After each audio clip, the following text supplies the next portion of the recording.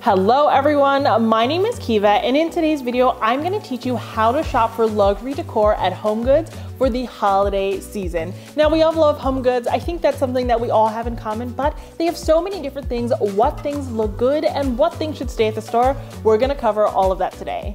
Before we get into today's video though, please don't forget to subscribe, like this video, and check me out on Instagram. But let's start shopping.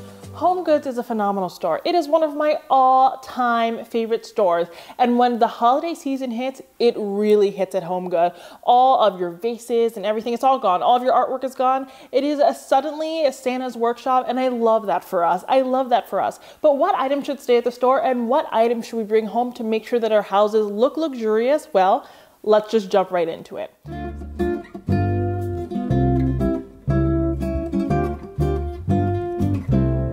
So number one, what you need to do when you step in HomeGoods is to stay away from those signs. So now I'm not like everyone on YouTube. I don't have a vendetta against signage. I really don't. You know, I'm not a huge fan of the farmer's market sign, but if you need the farmer's market sign, you need the farmer's market sign. Who am I to tell you not to get it? But I really do want you to stay away from signs for the holiday season because they're very cheesy, right? I think if you have kids and something like that, you gotta have the signs. The signs are amazing. But I think that they really, truly detract from your home decor for the holiday season. So if it's a Santa's workshop or this or that, I just kind of want you to scoot past it while you're in HomeGoods. Sure, you can look at it, you can take a picture, you can tell somebody else to get it so you can enjoy it in their homes, but I just don't think you should bring that home. Now, if you do feel like you have to bring it home, I want you to incorporate those things into spaces such as powder rooms, bathrooms, laundry rooms, you know, places that aren't as front and center, and places where you don't have those luxury Christmas trees, because I don't want you to spend all of this time and effort and money making your Christmas trees look really sophisticated for that to be detracted from by those signs. I just don't want you to spend all of this time, effort, and money decorating your Christmas trees in a really luxurious way for that to kind of be canceled out by those signs. So I know they're cute, they're super cute. I have mugs with the little words on them. You can do that, but otherwise leave them at the store because they just don't look luxurious. They don't scream luxury Christmas.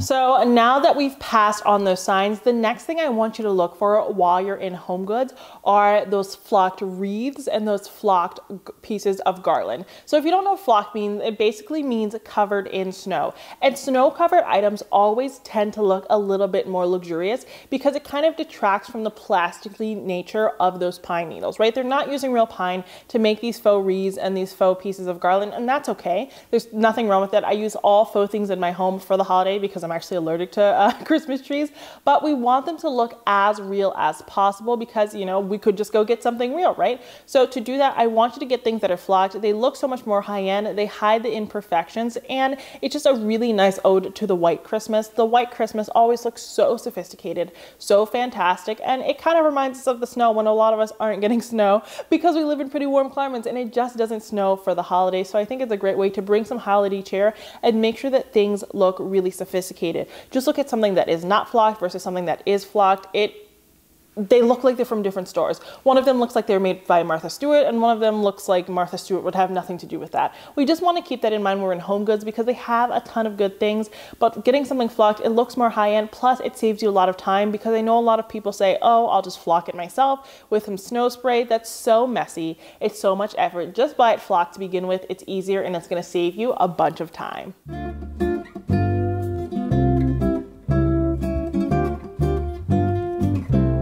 HomeGoods has a ton of ornaments out, and again, we want to stay away from the ornaments that have writing on them because it's very similar to those signs that I also told you to keep at the store. But when you get into HomeGoods, I really wanted you to book it to that ornament section because they have a ton of really fantastic and high-end looking ornaments. But how do you tell whether or not an ornament looks high-end? So something I see with Christmas ornaments all the time is they obviously do have seams, right? Because they are taking two halves and they're putting it together to make a whole. So they do that using fire or glue or whatever it is that they're doing, but seeing that line, it just doesn't look as good. It looks a little bit more cheap. So what I want you to do is look for seamless ornaments. So you want something that looks like it was always just one unit. It just looks a lot more high end, and you don't have to think about really how to position your ornaments in your space. Because I often always feel I'm trying to hide those seams, and I end up having to really be intentional with where I put ornaments on my tree. And sometimes you just kind of want to throw the ornaments up and be done with it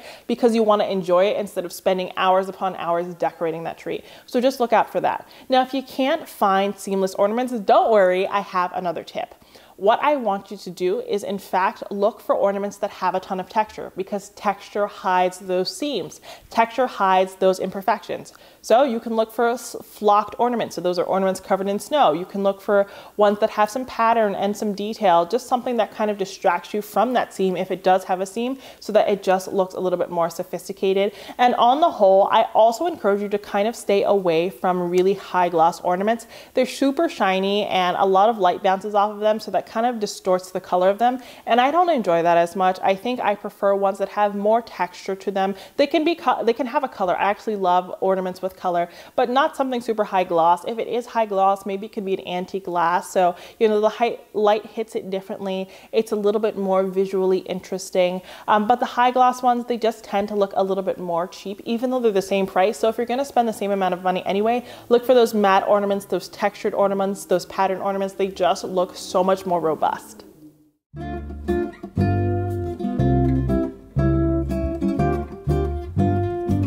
Now, this is a mistake that I make all the time at HomeGoods, especially during the holiday season, because everything is just so cute. And I do this at HomeGoods and every other store, but especially at HomeGoods. They have the little tchotchkes, they have the little things. It's a little snow globe, it's a little animated something, and they have all of these really little cute pieces, and I pick them up, but size matters. Size matters when it comes to your Christmas decor. If something is really itty bitty and it's $10, there's no point in buying that because you can't even see it in the grand scheme of things. When you go into HomeGoods, I want you to get those bigger pieces.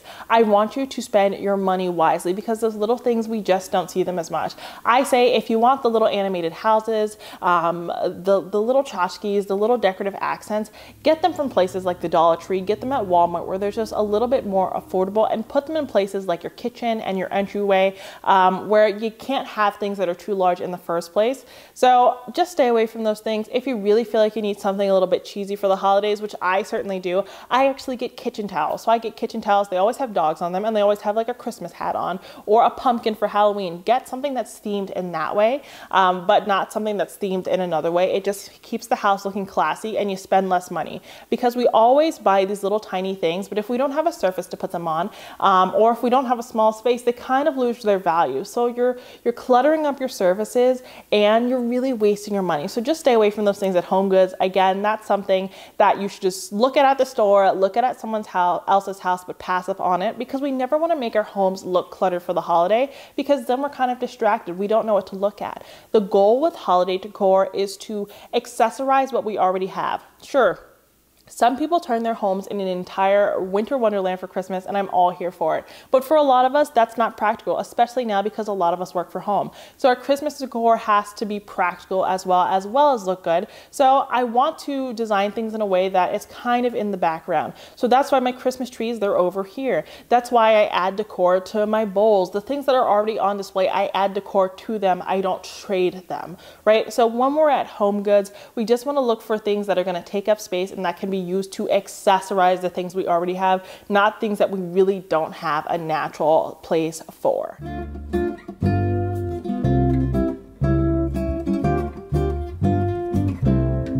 If you're looking for a really easy way to integrate Christmas decor naturally into your home, HomeGoods is the best place for this because they put out a lot of decorative throws and pillows for the holiday. So yeah, you may not want something that says Winter Wonderland in it or ho ho ho. Well, I do love those things. You may not want that, but what you can do is switch out your throw pillows and your throws for things that are in the Christmas spirit.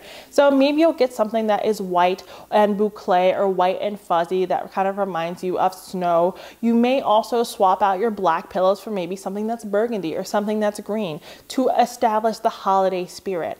Even you can switch out things to be different, materials. So velvet is something we see in Christmas decor all the time. A lot of our stockings are made out of velvet, and Santa hats are often made out of velvet as well. So maybe we'll incorporate more velvet into the space, and HomeGoods has tons of pillows and throws that kind of fulfill these needs. Faux fur is always really popular for the holidays. Burgundy, maroon, green, red, they put all of these things out. So get those things from HomeGoods. They're really great accessories, and they allow for seamless transitions into the holiday. You're not taking up more space. You're just kind of swapping out what you already have for something that is in the holiday spirit. And again, to make it easier on yourself, avoid the words, avoid all of the sparkles, and just get things that are really nice and classy and simple looking, but do integrate those colors.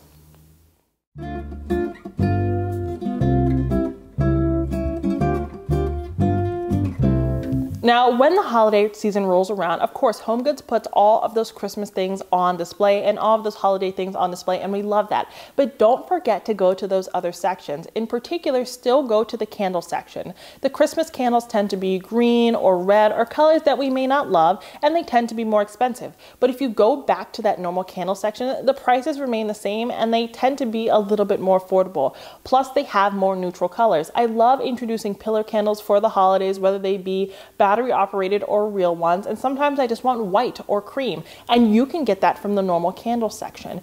I cannot tell you the number of really high-end LED pillar candles I have found in the normal candle section in HomeGoods that I can use for Christmas this year and for years to come. Don't forget to keep looking at other parts of the store. The store has a ton of things for you. You use it all year round to decorate your home. Don't forget about those things. Same thing goes for that decorative accent section. If your store still keeps decorative accents on display, look for things that are silver and gold, because silver and gold are colors that we often use for the holiday season because they're those nice metallic touches in our space. So maybe get a gold vase or a gold pot or a silver plate or silver this or silver that or silver decorative orb. Try to introduce those Christmas colors more throughout your home with those decorative objects. So maybe you don't want to put garland everywhere, but if your Christmas theme is silver and gold like mine is this year, maybe I'll swap out some of my black things for something that is more silver or more gold. So the entire home looks cohesive even if everything isn't branded with Santa Claus.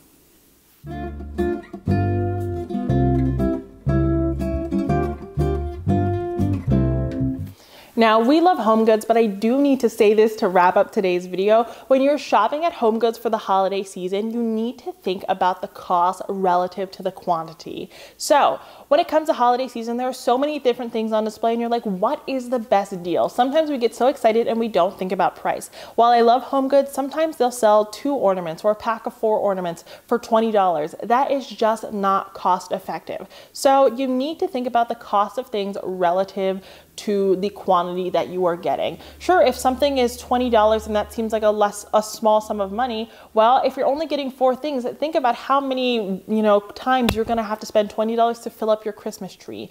Plus, you're going to have to be able to track down those ornaments. And when we're shopping at places like HomeGoods, they have the inventory that they have. Sometimes we find something at HomeGoods and it's another 6 months before we find a matching something. So I just want you to keep that in mind and just look for those bigger sets of ornaments then. Instead of looking for those smaller things, which tend to be more expensive, and then you can't even buy multiples of it, look for bigger sets of ornament, look for bigger sets of decor, but also continue to think about price.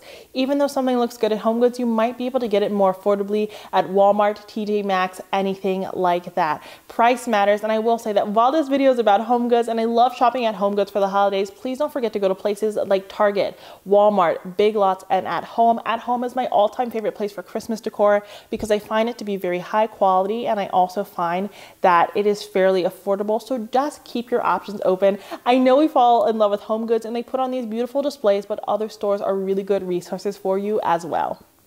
Okay guys, that's it for today's video. Those are my tips and tricks on how to shop for luxury home decor at HomeGoods this holiday season. Have you picked up anything great for HomeGoods for your Christmas or holiday display? Let me know down in the comments. I need to know what to hunt for on my next HomeGoods trip.